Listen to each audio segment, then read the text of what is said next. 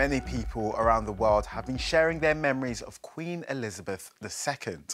We've been speaking to kids from Australia, Canada and Ghana about what she meant to them. Queen Elizabeth was not just our queen. She was the head of state in 14 other countries around the world. And while Newsround was bringing you the news of her death here, children in Australia learned that the Queen had died on their children's programme Behind the News.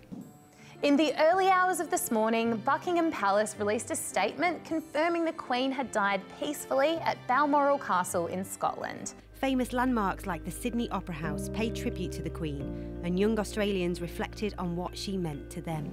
Obviously finding out this morning it was a little bit much because she's obviously been around my whole life. She was a hard worker, she was very smart and she was very strong. 70 years in power, it's amazing. Because she's been alive for my whole life, I felt maybe she was going to just keep going. I've looked up to her, she's inspired me. She's been around for a really long time, even longer than my dad's been alive. Canada is another country which recognises the Queen as their head of state. I asked Luke and Charlotte how they felt when they found out that the Queen had died. I felt really sad and shocking, and the next day one of my teachers cried and the flag went down, and she's really important to us. I was really sad because she means a lot to our family and Canada. It was just a real shock when I came home from school. And how important was the Queen to Canada?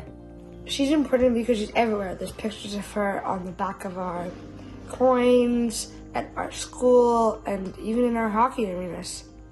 The Queen is also the head of the Commonwealth, a group of 56 countries around the world, many of which used to be part of the British Empire and are now independent. One of those countries is Ghana, where these young people have also been thinking about what the Queen meant to them. When I heard that the Queen died, it was very shocking because I thought that she would live to be over 100 years old. When I heard the news that she was no longer with us, I was sad because her children had lost their mother and her grandchildren had lost their grandmother. How important was the Queen to you? The Queen was very important to me because she created a grandmother role for me and children all around the world, and she always had a smile on her face. She served as a role model. She took her duties as Queen very seriously. She was well respected and she seemed like a loving grandmother.